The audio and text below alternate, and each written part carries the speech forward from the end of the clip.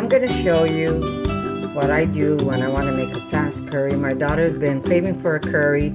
I just noticed I had a cauliflower that was turning on me. I still had some of these garlic scapes, and I'm going to just throw a whole bunch of things together, and it's going to be super delicious. Really easy to make any type of curry dish. I'm going to also add a little bit of corn. I've got a whole bunch of corn, but I'm just going to use one because I'm going to cut them into rings, and that's what I'm going to do. So stick around, watch what I put together. See how I make a very easy curry with very, very little fat, and it is going to be super delicious. And then I'm going to make a nice rice. Actually, I should put some rice now to cook, and then we're going to put this on some rice. So here we go. You're going to see it written on the side. These are the tips, by the way. These would normally open up and turn into little cloves of garlic. Would be the seed of the garlic. What I do is what many people do. They just cut them off and they use them for cooking. So stick around, watch what I put in this dish, and if you don't have the garlic scapes, use just regular garlic. It'll be just as good.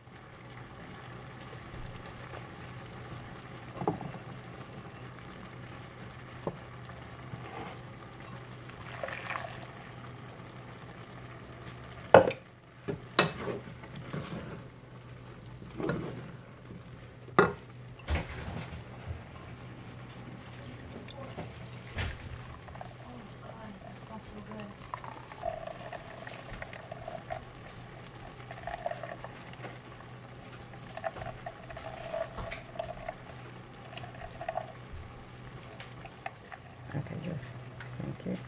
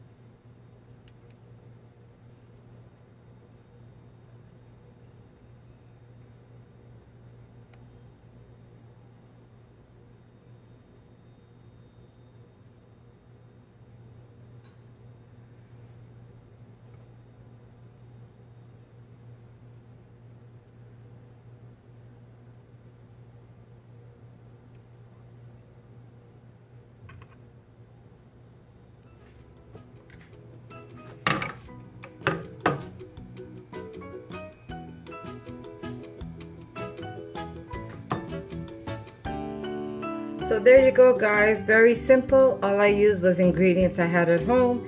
I added some curry and I made a very delicious and a very beautiful dinner for my family.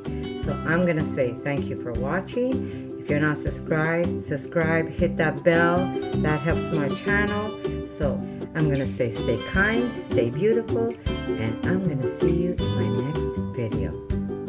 For more videos like this, make sure to subscribe to Connie's RAWsome Kitchen, give it a thumbs up, and share it with your friends.